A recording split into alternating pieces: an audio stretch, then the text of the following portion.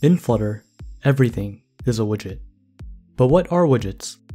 Widgets are like Legos, and they're the building blocks of Flutter apps.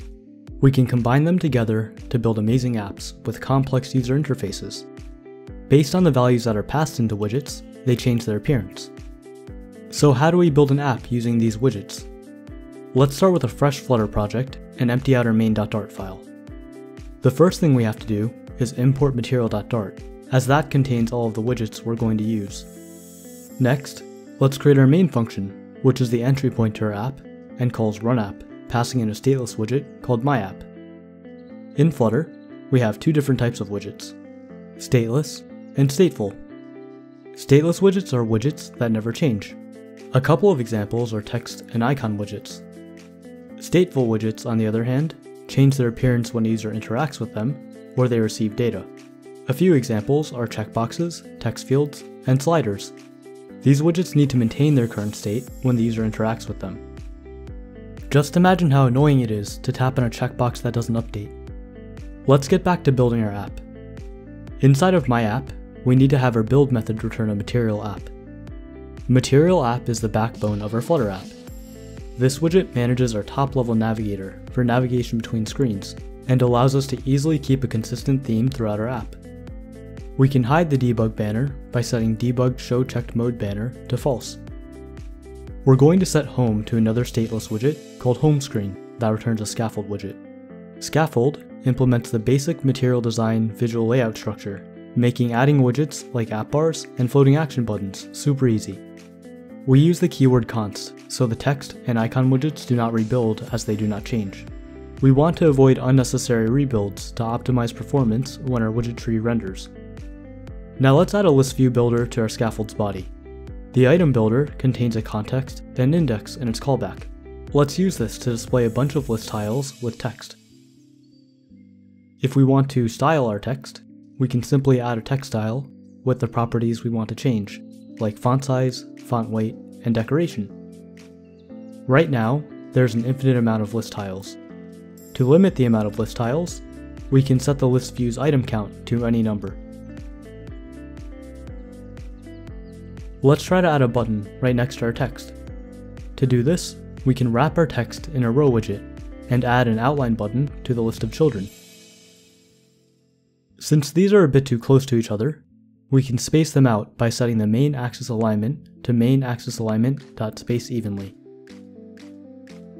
When our users tap on one of the list tiles, we want to move them to another screen.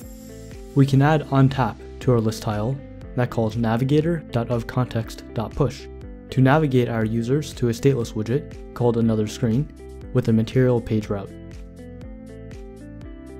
To give our users a visual indicator to press to return to the home screen, we can add a scaffold widget with an app bar to make the back button appear. Now let's add a widget called page view and let the user swipe left and right through some containers. We'll make a page view.builder that returns a widget called panel. Panel takes in an index containing a colored container with a column widget as its child. The column has a text and an icon. When I swipe left and right, I can see the next and previous panels. In order to style our container, we have to add a box decoration. Let's set the border radius and box shadow. One thing to note is that we have to move our color inside of the box decoration, or else we'll get an error. And I'm thinking this red color is pretty boring, so I'm going to spice up my container by adding a decoration image that displays an image from the internet. This looks a lot better. The last thing we're going to do is turn another screen into a stateful widget and change the appearance of the container based on the state of the screen. With your cursor over the stateless widget, hit Ctrl- on Windows or Command- on Mac, and hit Enter on Convert to Stateful widget. Now we're going to add a private boolean called showModifiedContainer to the top of our screen and set it to false. Let's remember to pass this boolean into our panel, and we'll modify the container's border radius based on showModifiedContainer.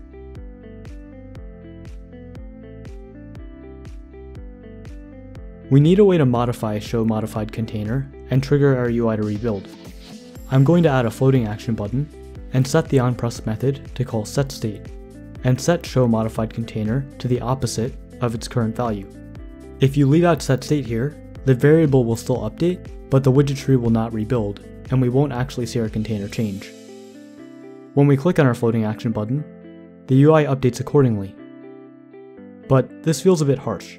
How can we make a smoother transition between the two states? Luckily, all we have to do is change our container into an animated container, and then add a duration of 500 milliseconds. Now when we tap on the button, the container animates for half a second. And that's all for now. We just went through a bunch of commonly used Flutter widgets. If you're interested in exploring more widgets, you should definitely check out the widget catalog in the official Flutter docs. I recommend looking through the material design and Cupertino sections to get an idea of what's possible with just the built-in Flutter widgets. If you want an interactive way to browse widgets, take a look at the examples in the Flutter gallery. This video is part of my Flutter for Beginners course on my website, marcusing.com. Make sure you check it out. I look forward to seeing you there. Remember to like, comment, subscribe, and check out the repo on GitHub. Thanks for watching, and I'll see you in the next one.